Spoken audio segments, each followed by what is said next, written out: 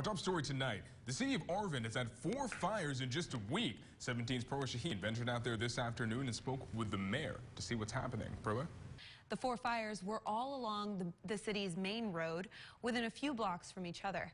Mayor Olivia Trujillo suspects arson for 2 of them. The city of Arvin has more than 21,000 people, and it's about 20 minutes southeast of Bakersfield.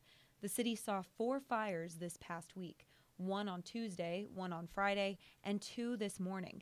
The fires were all located around the city's main road, Bear Mountain Boulevard. They threatened local businesses nearby. We've been hit with a string of fires, and I'm really concerned for our residents. Arvin Mayor Olivia Trujillo visited the aftermath of the fires. The fire on Tuesday and one this morning happened at abandoned buildings, and she suspects arson for both of them. So the fire that was caused on Tuesday, it was a homeless encampment. It's an abandoned building, and it's in the process of getting demolished, and we're going to bring up an urgent care. The 2 other fires almost completely burned down 2 local businesses. One was Peter's Funeral Home and the other Angelique Boutique. Both were caused by problems with electricity or gas. When we see multiple fires in such a short period of time, the alarms go off.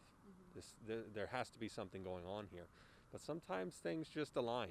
Andrew Freeborn with Kern County Fire says around this time of year, it's common to see an increase in fires. Throughout the winter months, you have more people decorating. You have the candles in the home. You have the regular cooking fires. And then you have a lot more heating that's occurring. And so we typically do tend to see more fires. Kern Fire encourages anyone with information on these fires to call the anonymous tip line at 1-800-FIRE-TIP. Perla Shaheen, 17 News.